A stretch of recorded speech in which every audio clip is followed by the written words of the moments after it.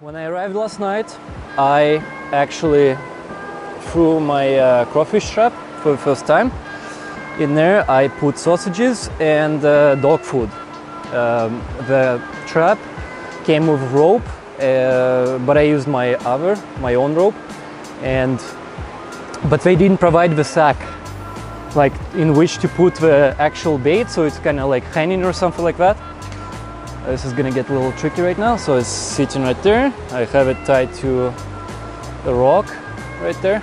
Let's see. Last night, crayfish supposedly the best caught at night. So it's a good idea to just arrive, put it, wake up next morning, collect.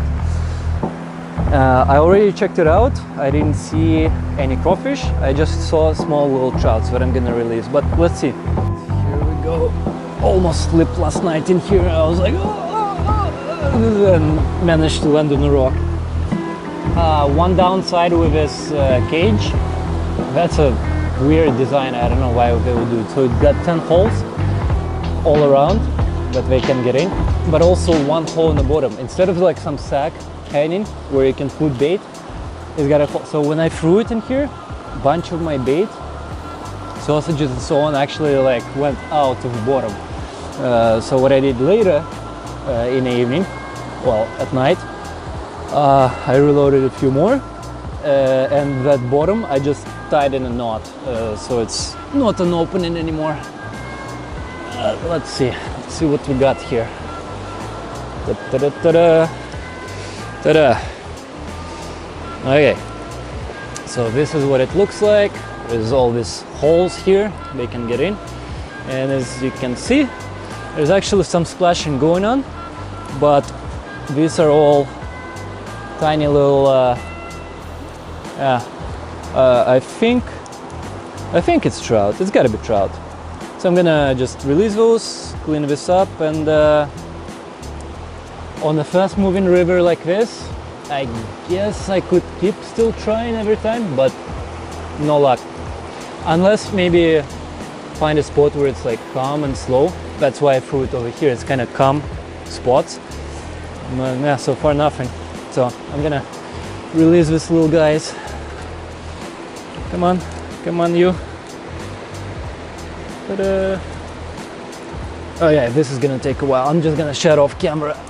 Also, I just realized I need to buy a book or maybe download an app for foraging mushrooms.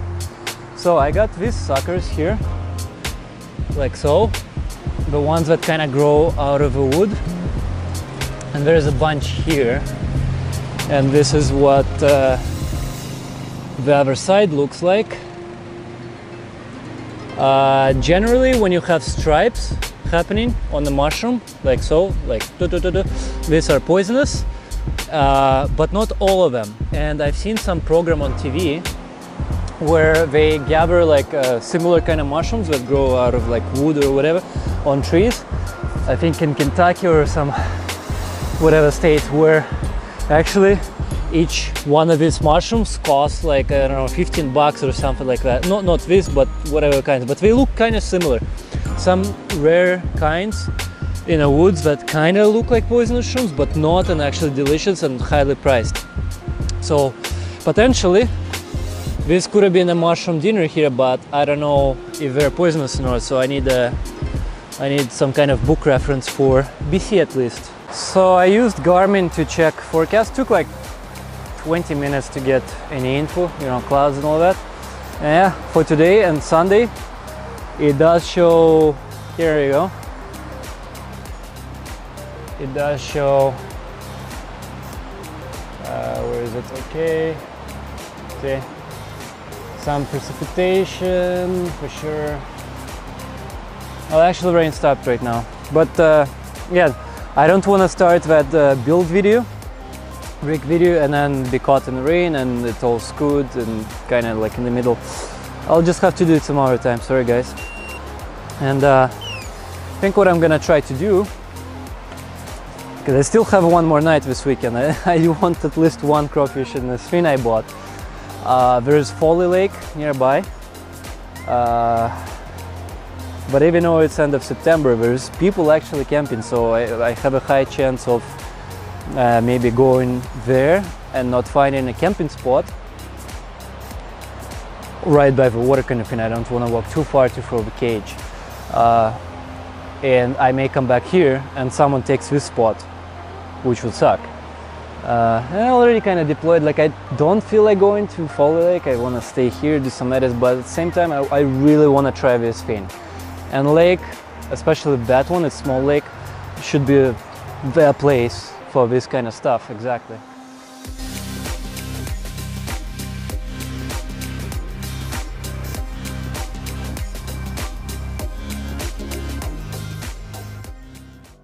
So Folly Lake was a fail. All the campgrounds there were taken, and the northern part supposedly you can get to. Yeah, kind of northern part. There is a big side slope. I could probably do it, but now I'm tipsy with all this additional weight, so I didn't want to take the risk. And I decided, hey, why not come to Jones Lake again? Because this is proven crawfish ground. This is the highest lift job I ever had to do, and I actually couldn't do it alone. Those rocks are super huge. I had this gentleman here help me out. Thanks, man. No problem. Yeah, by the way, what's your name? Delano. Delano. Oh, that's why you said, oh, I speak to the dog Italian. Yeah. Because you don't actually have accent in English. Not that I can... No. You were born here? Yeah. Okay, yeah. Well... I can understand my grandparents. That's all they speak is... She can understand them. But yeah, thanks for help. But now it's like I have to get a ladder for the future. It's ridiculous. This is like real exercise here. So in order to get in, like how I usually do it, I go my leg over here, but there's no way I can do it. Because this is slightly different spot than last weekend I was here. I was a little bit too where those guys are. So...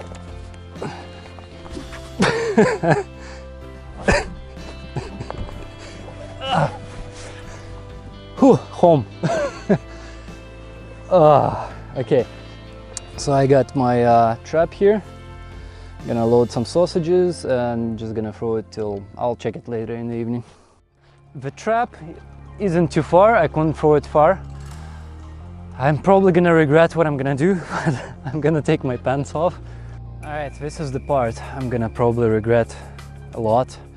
So the glacier water right here. It's cold, it's end of September, never done anything like this, but I want the trap to be much further, much deeper. For this I need to walk. My rubber boots were, you know, like I already walked with them, they weren't high enough. Those guys left fire, so that should warm me up. I got towel out. So let's do it. I may scream like a little girl, so watch out. Here goes nothing. Okay. Oh my god, this is, holy crap, this is, whew, it's gonna take effort to not to swear. This is cold.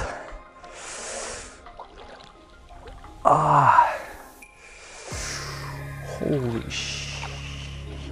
Yo.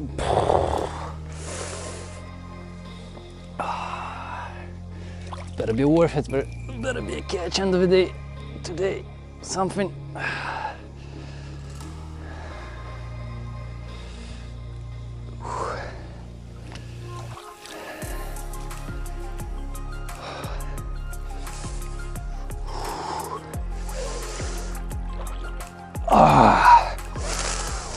Whew. Holy shit.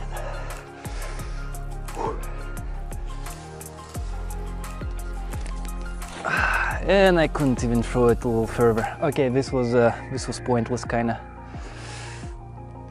Come on, settle down, settle down, settle down. Do it. Okay, wasted effort. It kinda gets deep here very fast, so I can't really walk over there.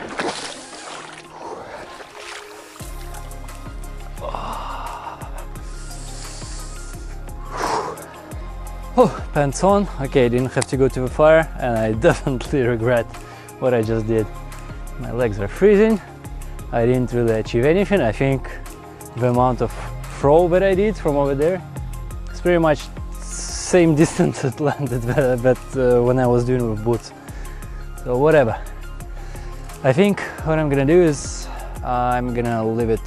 I'm not even gonna bother checking what's going on. I'm gonna tonight just gonna leave it till morning, because crawfish nocturnal, so that's where it should be more profitable to actually do it. So yeah, tomorrow I'll check.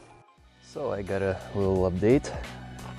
The crawfishing is actually a success. So I passed out at 7 p.m. Right now it's 11:30. So I woke up. Now I feel like I need to do some editing. Well, and I have energy and so on. I guess I had some beers, this and that, and I passed out. So, not that I had too many. I don't know.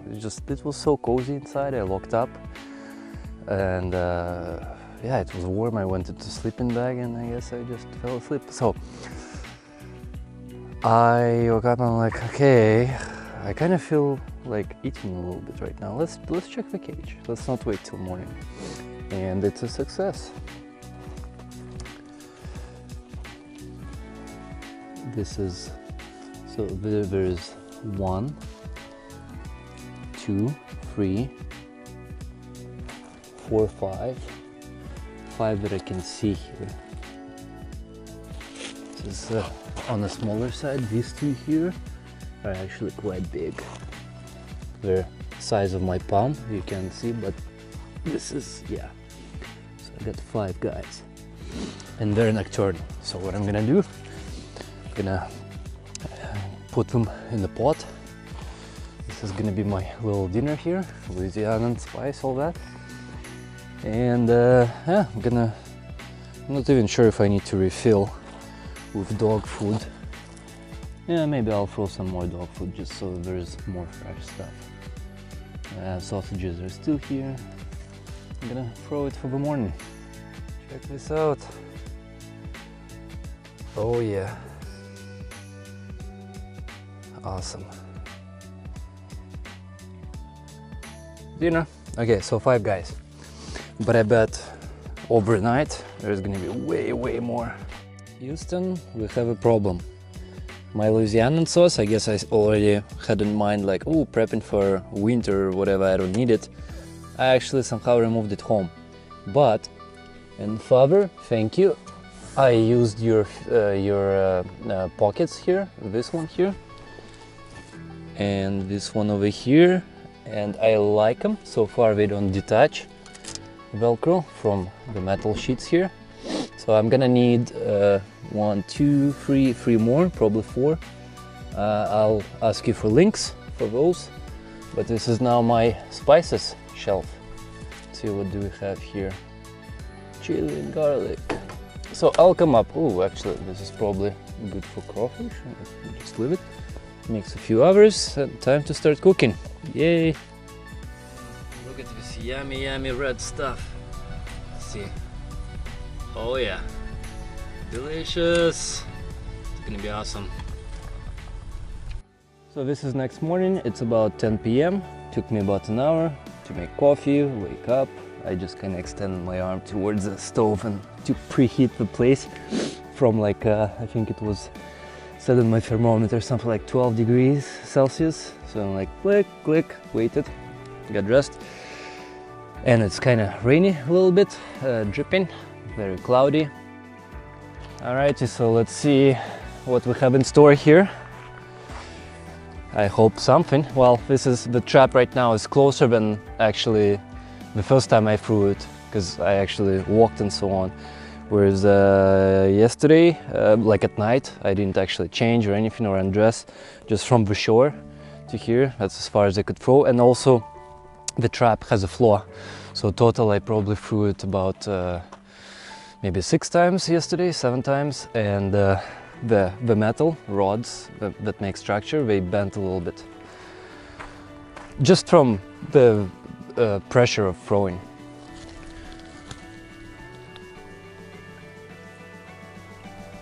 Oh yeah, there's definitely something.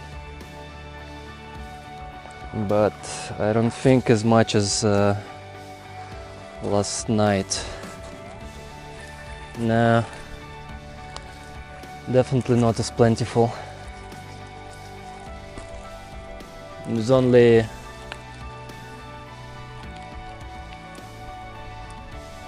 only two crawfish here with decent size, and the rest and the other one is tiny, so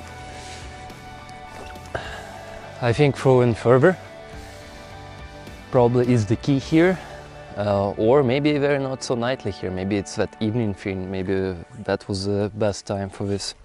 Regardless, I had a full crawfish dinner last night, so I'm not missing out really.